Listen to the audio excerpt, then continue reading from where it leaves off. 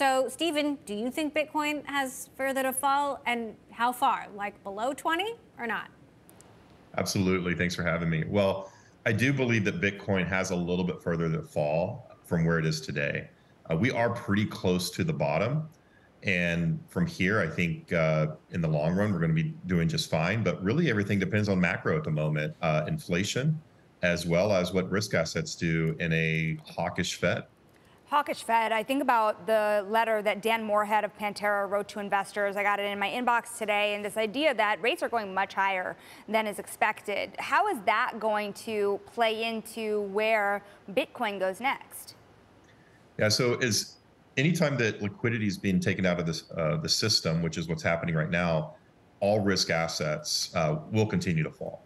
So Bitcoin, luckily and also unfortunately, earlier this year, did fall quite a bit due to some local contagion risk. But Bitcoin was the first asset to go. We're waiting for the rest of the financial markets to catch up. And by the way, I agree with Dan that we do have a lot further to go as far as rate hikes. We think rate hikes, we think we'll see the Fed target rate somewhere between 375 and 400 by the end of the year.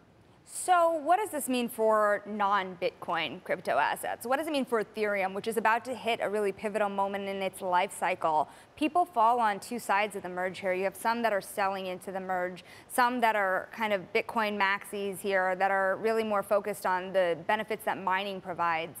How do you feel about this move to proof of stake?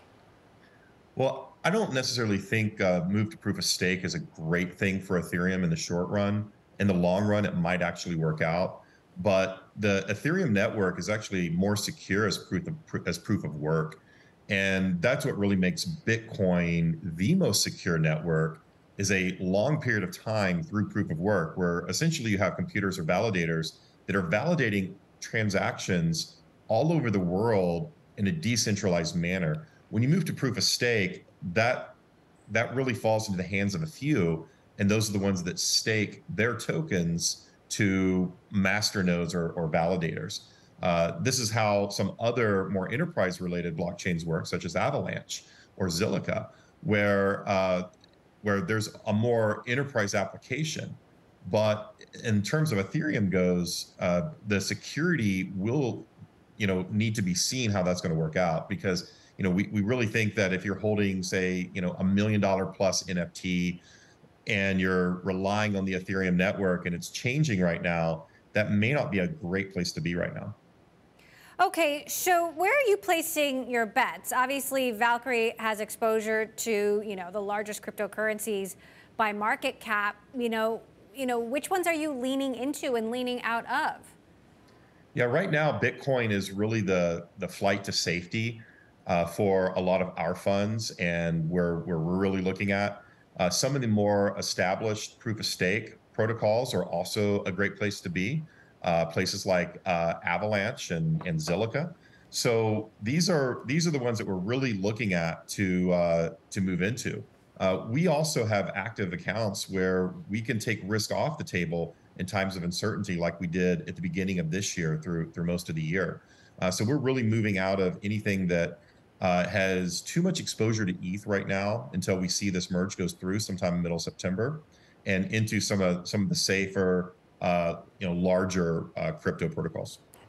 What about Solana? How do you feel about that, given more of the NFT ecosystem is also going towards Solana? You think about Magic Eden and the success that they've had there. But also very polarizing in terms of an asset.